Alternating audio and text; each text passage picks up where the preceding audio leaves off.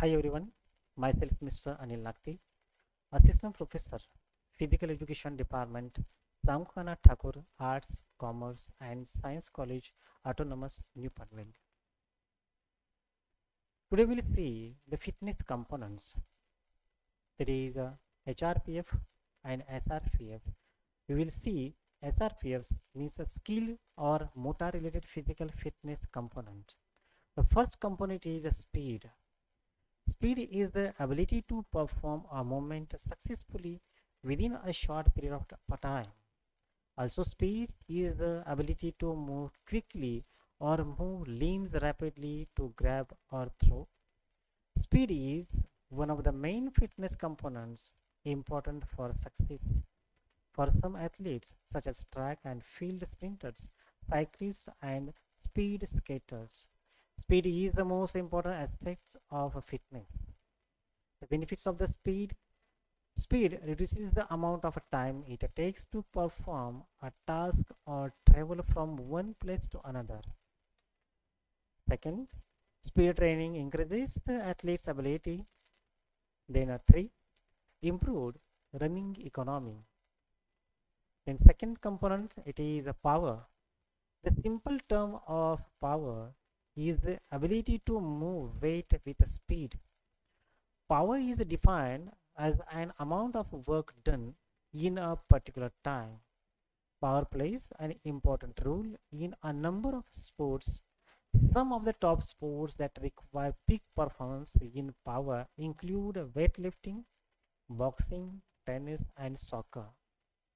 The benefits of the power: first one, it is regular power workout make your muscle stronger than usual. Second one, a power workout focuses on increasing your body power, which can help you react quickly if you start to fall or lose balance. Then third, power workout enhances your cardiovascular functions. The exercise intensity makes the heart pump more blood around the body. Then third one, it is reaction time. Reaction time is the amount of time it takes to respond to a stimulus. It is the ability to reach or respond quickly to what you see, hear, and feel.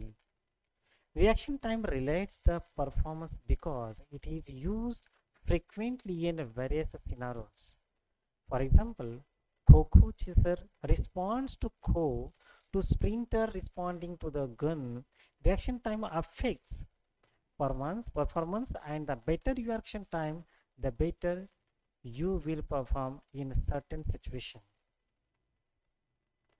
The benefits of the reaction time: first one, get better at sports.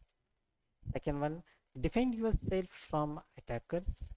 Third one, catch things before they fall. The next component is coordination. Coordination is the ability to use the sense together with body parts during movement. Coordination ties closely with movement efficiency. For example, dribbling a basketball using hands and eyes together is called hand-eye coordination. Coordination also includes eye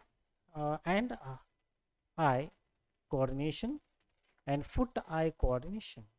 This type of coordination relates the movement of the hands or feet in response to eye movement. Someone with a good hand-eye coordination is going to be more successful at throwing, catching, and hitting. Benefits of the coordination: the first one, prevents all kinds of injuries. Second one, help you stay more effective as you age. Third one, coordination helps to ensure unity action. Fourth one, increase your daily energy levels by helping your cardiovascular system work more efficiently. Fifth, improve flexibility and agility. Then fifth component, it is agility. Agility is the ability to move and change direction and position of the body quickly and effectively while under control. It requires quick reflexes, coordination, balance, speed, and correct response to the changing situation. In sports, agility is often defined in terms of an individual sports due to it being an integration of many components each used differently. To be agile, you are responding to what is going around you, taking in that information and translating it into body positioning that will maintain balance and control. The benefits of the agility: first one, improve changing direction skill. Second, improve flexibility. Third, injury prevention. Fourth, improve recovery time. Fifth one, increase results in minimum time. And sixth, agility helps the body to maintain proper posture during movement. Now, last component, it is balance. Balance as a component of physical fitness refers to the athlete's ability to stay in control of their body position. It is the ability to stay upright or stay in control of the body movement. Balance can improve through practice and training with specific sports. Now, benefits of the balance. First one, reduce injuries. Second one, your muscles can improve your posture and strength. And third one, increase your body's ability to control itself during challenging tasks. Thank you.